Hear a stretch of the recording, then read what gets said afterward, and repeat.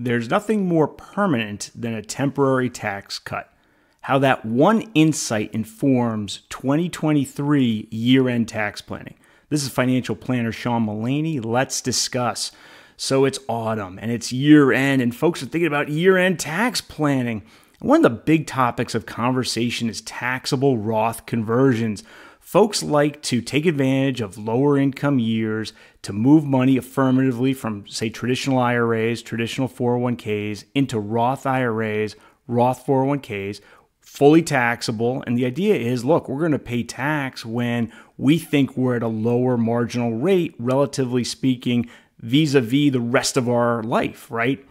And now there's some pressure out there. There are commentators saying, you better do more Roth conversions because guess what? In 2026, taxes are going up. So you better get those Roth conversions done before 2026. And it is true that as written, if we look at the Internal Revenue Code, right, the standard deduction will go down in the year 2026. The 12% tax rate, nope, that goes away. It'll be a 15% tax rate in the year 2026. So that's part of the reason a lot of commentators are saying, hey, get those Roth conversions in.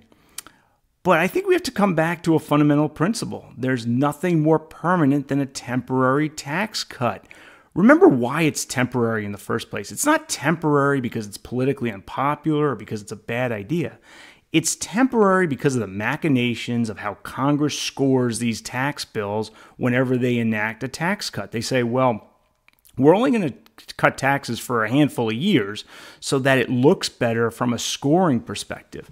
But that scoring has nothing to do with how popular the tax cut is and whether or not it's a good idea. And we have to think about these tax cuts, right? A lot of these tax cuts very much helped, one, retirees, and two, those who might be more middle class, low to middle class, where, they're doing okay economically, but they're certainly not, cooking with gas. They're not the high rollers of the American economy, right?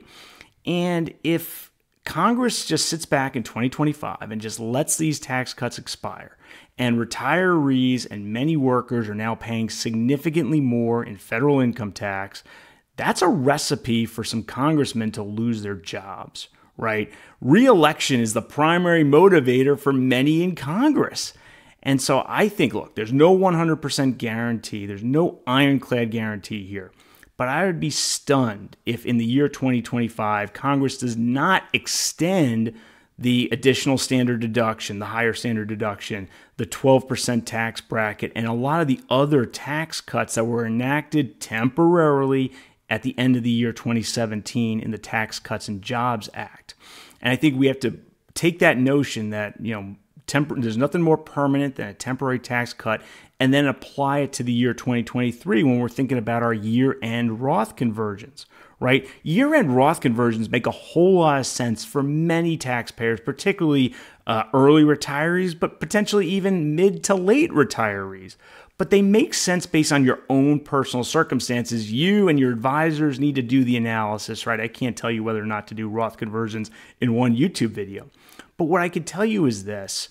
As I look at the landscape and I look at the political risk to members of Congress, if they don't extend things like the larger standard deduction and the 12% tax bracket, I feel very comfortable that what's going to happen is in the year 2025, Congress will extend those tax cuts. That extension itself might be temporary, but I don't care about that because then they'll just do another extension.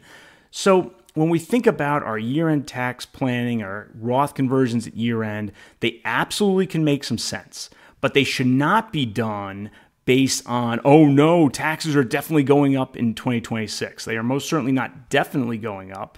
And if one thinks about the political motivations of those in Congress, I think you come out saying, yeah, these things are probably going to get extended because there's nothing more permanent than a temporary tax cut. Let me know what you think in the comments below. Thanks so much for watching this video. Please mash that like button and subscribe to my channel. I'll see you next time.